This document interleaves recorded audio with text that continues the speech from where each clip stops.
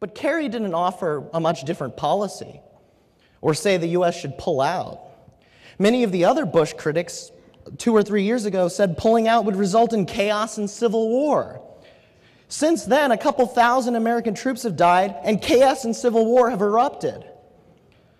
Now, John Kerry, like many other critics of Bush's Iraq policy, mostly focused on that unilateralism and bad timing.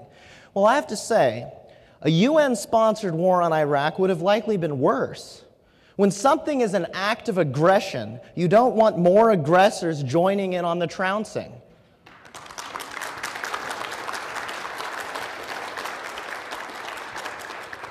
And sometimes this talk about the Iraq War being a break from past traditions, it fails to recognize a couple important things. One, the U.S. government has been involved in overthrowing foreign regimes and starting aggressive wars for a long time, for more than 50 or 100 years, depending on what precisely we're talking about.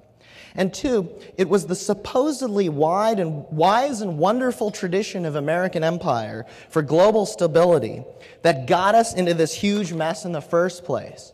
It was Eisenhower, and we all like to quote him, and he's, in retrospect, he's not as terrible as some of the guys now, but it was him who CIA installed the Shah.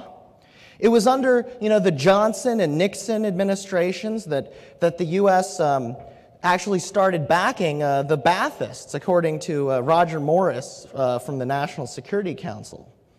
It was under Jimmy Carter that Brzezinski, who now warns against war with Iran, to his credit, spearheaded a policy to support the Islamist extremists in Afghanistan for the purpose of inciting a Soviet invasion and then fighting it off as part of the Cold War.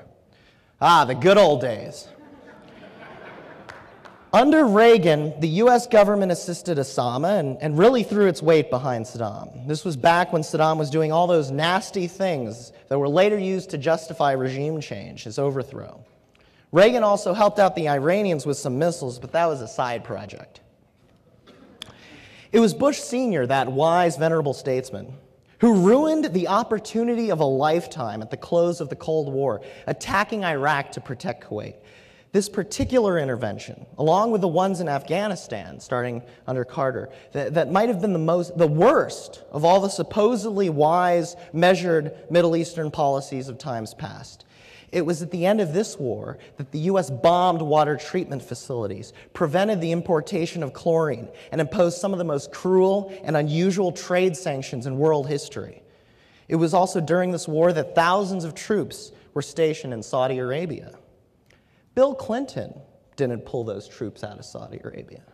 And he didn't end the sanctions on Iraq. His ambassador to the UN, Madeleine Albright, said on 60 Minutes that they were, quote, worth it, end quote, as a means of overthrowing Saddam, despite the hundreds of thousands of dead Iraqis. Clinton then made her Secretary of State. The United Nations supported that first war in Iraq and made those sanctions possible, giving some international cover for the brutality. And it was under Clinton that the Iraqi Liberation Act of '98 was passed, which established Iraqi regime change as American policy. In this sense, Bush didn't break from tradition at all. He was just carrying the torch, although it was he who finally dropped that torch on Iraq's oil fields.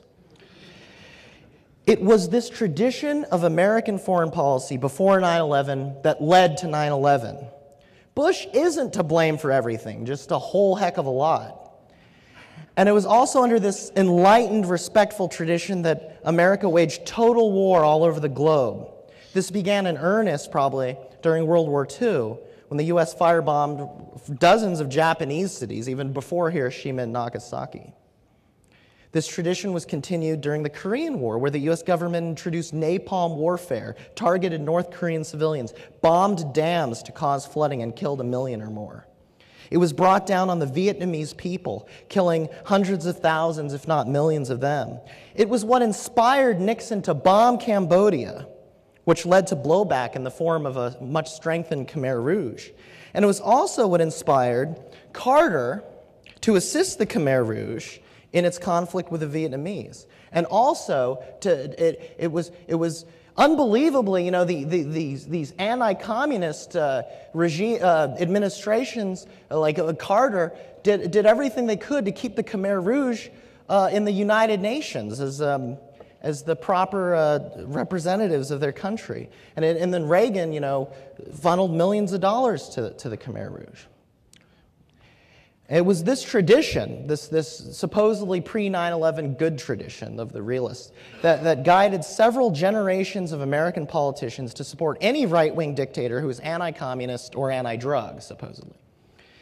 Now, sure, the international community might have backed a lot of this American aggression more than the current war. But if that means the U.S. was able to get away with more mass murder, this is hardly something to be nostalgic about. Whether or not the U.S. government has global support for a war does not determine its morality. Whether or not both political parties agree to butcher masses abroad should not be our biggest concern. All this ties to the superficial reasons that people either support or oppose war, depending on their partisan loyalties or ideological prejudices. Back in the 90s, when Clinton was sending the military all over the globe, there was a post-Cold War right-wing resistance to much of it.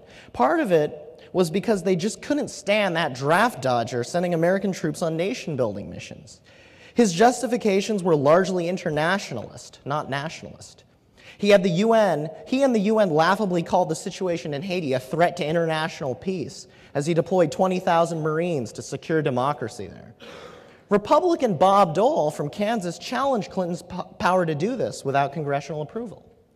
A few years later, Clinton said he was protecting the world from genocide when he bombed Serbia, killing lots of people. Ex-presidential candidate Bob Dole largely approved this time.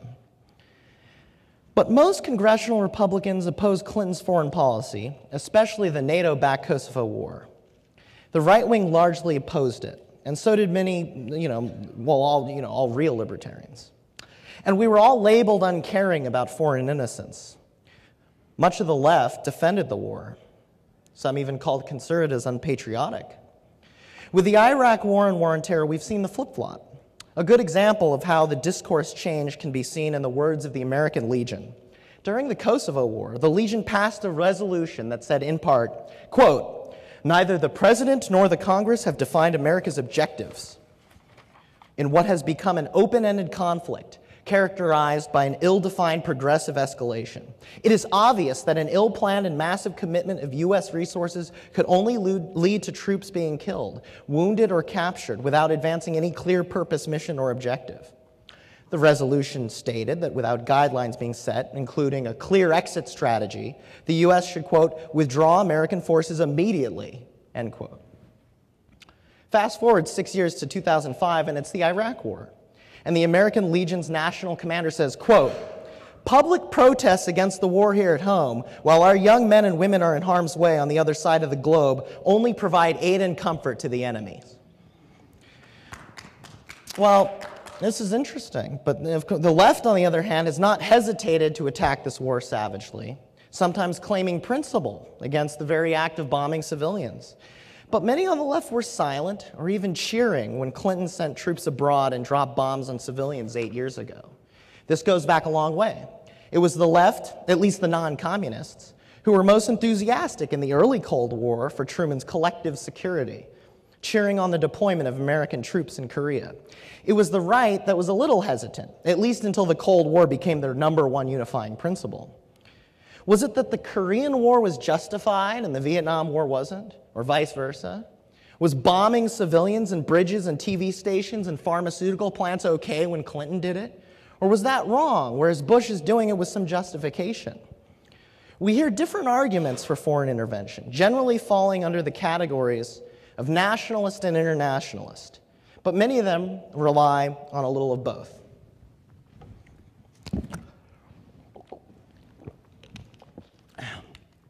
Now, many people mark the beginning of American empire and the Spanish-American War. It's not a bad argument to make. Originally, the people who really wanted the U.S. to start going abroad to slay monsters, I'd say were mostly nationalists. As the frontier was closing, they wanted to expand American power. There was this view that the U.S. needed a huge navy like all great empires.